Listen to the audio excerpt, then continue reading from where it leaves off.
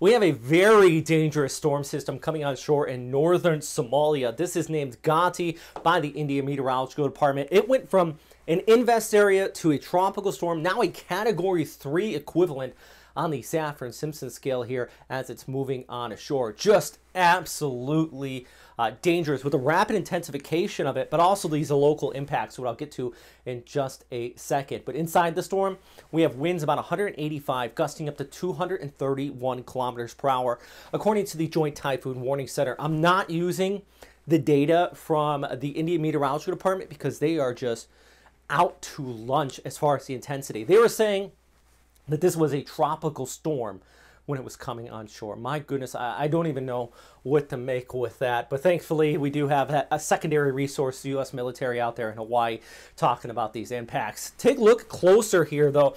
And this has always been an issue with landfalling storm systems in this region of the world. We have this coastal plain with these higher ridges just inland. But that coastal plain, the elevation near sea level. So that flow onshore is for sure bringing a storm surge out here, my friends, especially in that right front quadrant. In fact, some of these, most of this area is relatively lesser populated, but there are pockets of some bigger cities. Actually, just north of that right front quadrant, about 13,000 people live there. Goodness gracious, I'm not even going to try to pronounce it, but there are thousands of people out ahead of this storm system who, not a lot of warning on it. It rapidly intensified, and that's one of the big issues when we're talking about rapidly intensifying storms right prior to landfall. We've seen this earlier this year.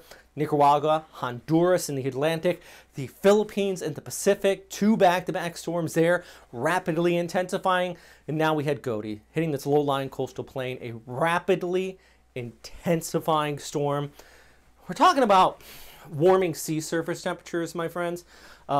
This is one of the things we're talking about. This is just more octane for storms to develop and blow up really quickly. Just because the oceans are warming doesn't mean you're going to get more storms out there in the oceans. But when they do develop, they got more fuel for the fire.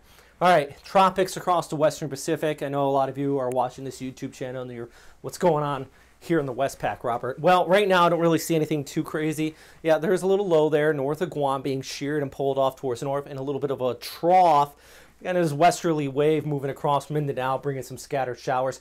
Nothing is developing. I know I'm seeing some people kind of thriving, I guess working or building off of the recent stretch of tropical systems in the Philippines on YouTube, who are putting out the bogus videos saying there's a storm developing out there. And I only bring it up because I've been asked a few times by some people who were smart enough at least to ask me, but these videos are getting like 20, 30,000 views on them. And that worries me because I get it. People are worried about tropical systems, especially in the Philippines. My goodness, you guys just relentless. So always make sure you get your information from a trusted source. Not saying me, local media, official warning agencies as well. Not only in the Westpac, in the Atlantic, and of course also here in the Indian Ocean. But my goodness, that storm just absolutely, I want to go back to it real quick here. It is, that is some scary stuff. I hope everybody gets through this all right and safely here on their Sunday night heading into Monday morning. Stay safe out there, guys.